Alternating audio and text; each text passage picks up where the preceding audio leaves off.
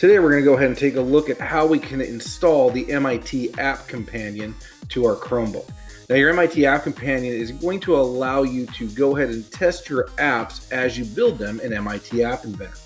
In order to do this, we're going to need to go ahead and download this app from our Google Play Store.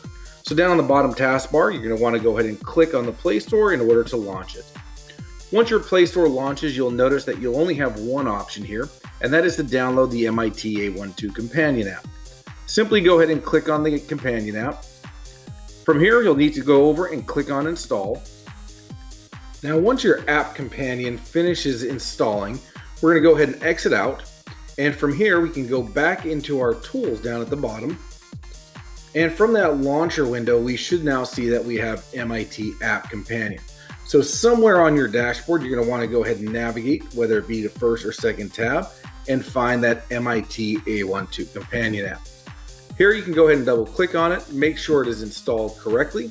You'll want to make sure that you allow it to access photo and media. And from here, we'll be able to utilize this as we're creating our apps.